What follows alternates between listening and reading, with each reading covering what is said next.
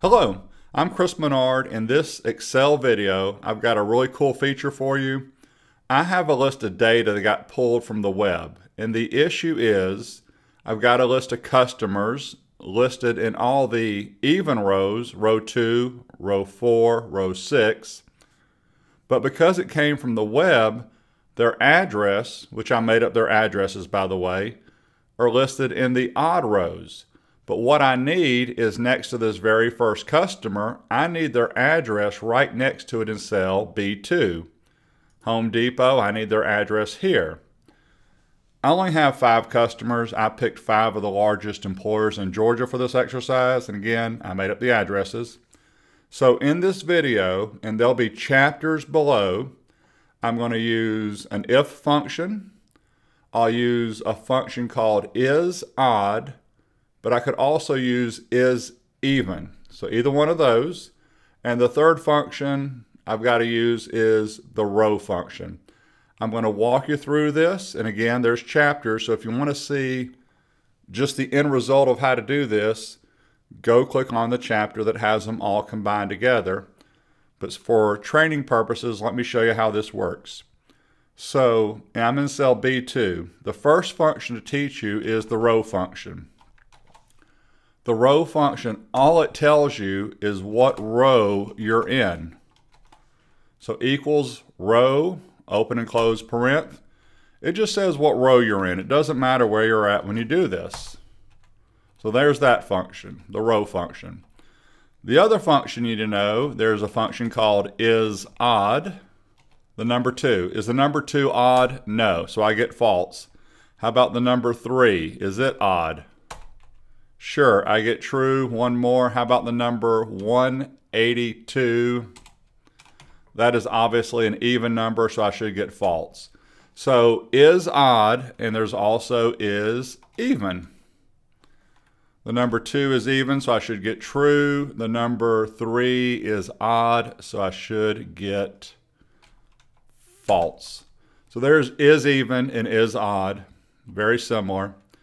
So we showed you the row function. I showed you is even and it is odd. One more reason to know the row function real quick here. On this next worksheet, if I go to print this for a meeting, if you notice, I don't see 1, 2, 3, 4, 5. The 6th one down is Jessica Curtis. I don't want to have to keep saying, hey, look at Jessica Curtis. She's the 6th one down. So what a lot of people will do is come in here and insert a column. I'm going to just name this number to keep it easy.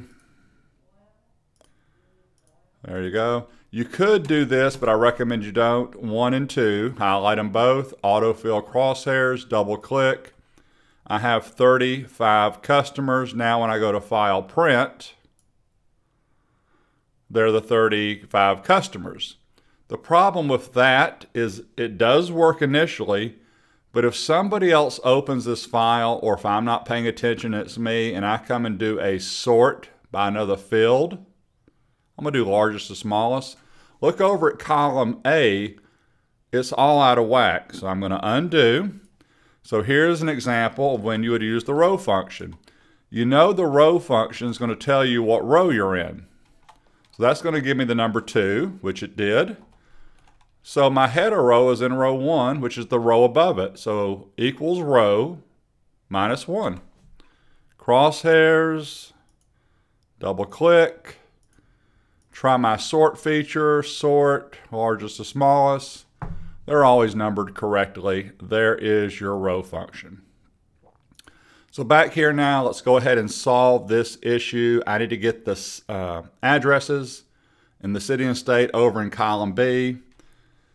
I'm going to call this helper 1 because it's a helper column. You can name it whatever you want to. I'm in cell B2. Equals if, so here's our if statement. Is odd, I could have done even too, by the way. Tab. If you recall, the odd function, though, only worked with numbers. I typed in the number 2. It gave me false for odd. Number 3 gave me true. So I have to reference the row function. So equals if, open parenth, is odd, open parenth, row function, comma. So if you see something odd, what do you want to do? If I see something odd, I want to return it. That's A2, comma. What if it's not odd? What if it's false? I'm going to do blank. That's the double quotes. Hit yes. It looks like it's empty and I did nothing, but look, there's the function up there. That is a nested function. Row gave me the number 2 is odd. Looked at the number 2 and that is false. So if it's false, it gave me a blank. So I should get the address in cell B3. And I do. Crosshairs, double click, fill it down or pull it down. There you go. So now, one more issue, by the way. I need to get rid of these addresses right here. And actually, I need to pull these up too. So watch this. There's actually functions in here all the way down. There's the formula bar. So I'm just going to simply highlight and copy. Paste the values. That's a 1, 2, 3 paste.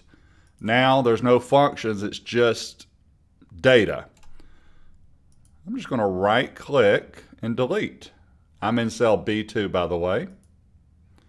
Shift cells up, yeah, why not? Delta, there's their address. Home Depot, there's their address. So now you're saying, well, Chris, you still got over in column A their address also. Don't you need to get rid of it? Absolutely. Let's just go do a data filter. Notice my header row now has drop down arrows. I'm just going to go and tell Excel to select the blanks.